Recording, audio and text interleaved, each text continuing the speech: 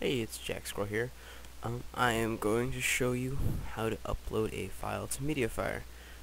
Um, just in case anybody had any questions on how to do this. Fairly simple, but say you go single player. We're going to create a new world. We're going to name it example. We're going to make it world options 1, 2, 3, 4, 5, 6, 7, 8, 9.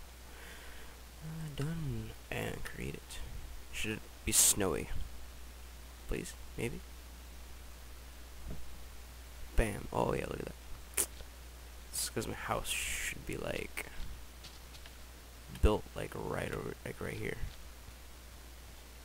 or like right here. I don't know. I think it's like right here. Yeah, it seems about right. Anywho, that's my seed I use for the other map. Save and quit. Okay, and then you're gonna want to go to your app data. If you don't know how to get that, look it up online or leave me a quick comment and I'll show you how you can normally just go app data.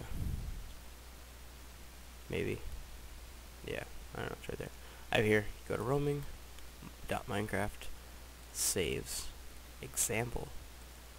So basically, I'm gonna drag mine out to my desktop right there.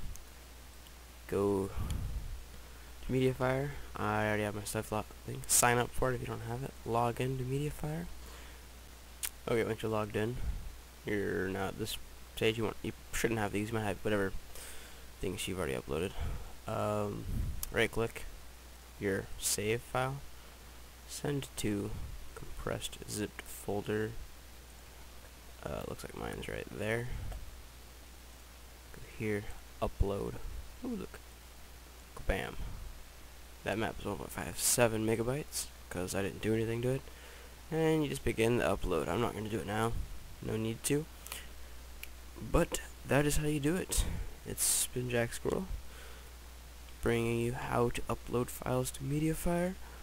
Any questions or comments, leave them down below. Be sure to like and subscribe, and of course, add your favorites. Peace.